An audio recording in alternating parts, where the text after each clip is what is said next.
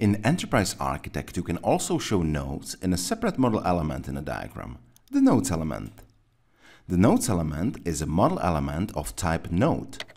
It behaves like a model element with the exception that it is not displayed in a browser.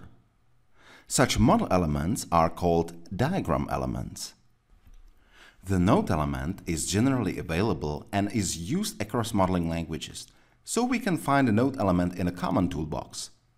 The common toolbox is included in a diagram toolbox. The node element can be linked to model elements or connectors using a node link that can be created using a quick linker or the toolbox. In both cases, the node link is dragged onto the model element or connector. In a model element, the node link remains selectable for the modeler. In the context menu of the node link, we find entry "Link this node to an element" feature. The feature type of the model element can be selected from a drop-down list in a window to finally display the content in the node element. For example, if you select the element node feature, the node in the model element is displayed in the node element. Please note, the node element cannot be edited afterwards. Changes to the nodes of the model element are automatically displayed in the node element.